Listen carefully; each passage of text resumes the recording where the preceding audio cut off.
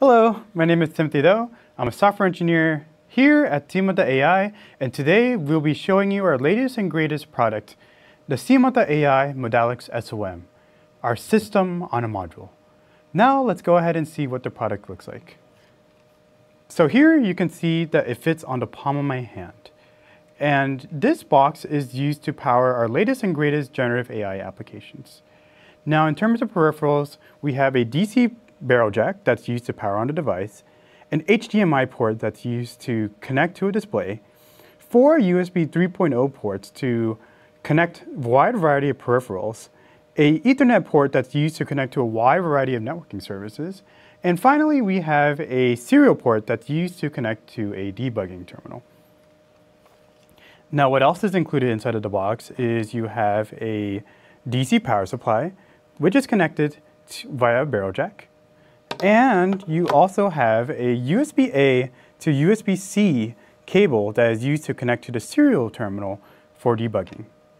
Now, we will go ahead and show you what you can do with the SoM. I'll now demonstrate how physical AI on SeaMod.ai Modalix can assist the service technician or customer in performing an equipment maintenance repair.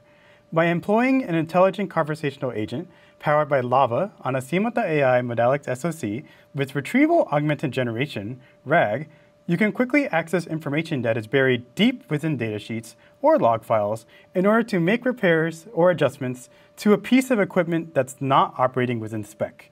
Use cases include diagnosing issues within a packaging plant where a conveyor malfunction is causing packages to fall, rectifying a camera system that is out of calibration, adjusting maintenance equipment to deal with changing environmental conditions, among many others. Let's illustrate a customer seeking how to improve operation of their lawn tractor. So, what are the steps to adjust the mower deck wheels on the John Deere JD100 tractor? Let me think about it. I'm sorry, but I'm not sure what you are referring to. Could you please provide more context or information about the steps you are asking about? This will help me provide a more accurate response. Before fine-tuning, the model is not able to generate a useful response. But when we include the custom user manual and enable RAG in our stack, that information becomes easily accessible for the user. Asking the same question again on the fine-tuned model, the LLM now delivers clear step-by-step instructions tailored to the exact equipment.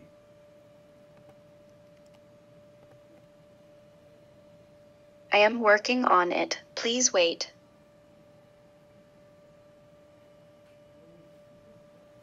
To adjust the mower deck wheels on the John Deere JD100 tractor, follow these steps. 1. Ensure the rear of the mower deck is not touching the rear blocks or is sitting heavily on the blocks. Adjust the rear lift links by turning the leveling nut B on each lift link. The blocks should be able to easily slide in and out beneath the mower deck when the mower deck is directly adjusted. Then, if the front of the mower deck is not lightly touching the front block, adjust the front draft arm by turning the nut C. 3. Raise the cutting height to the next highest position and remove the 3 wooden blocks. 4. Turn the nut C on the front draft arm counterclockwise 1-2 full turns so that the front of the deck is 3/6 mm 1/8 1/4 in.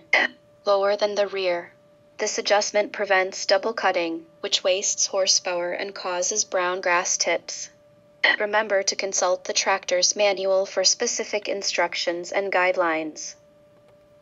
With Lava on Modalix, SeaMod.ai seamlessly integrates on-device RAG, ensuring privacy, security, and low latency operation, empowering physical AI to deliver practical real-world results.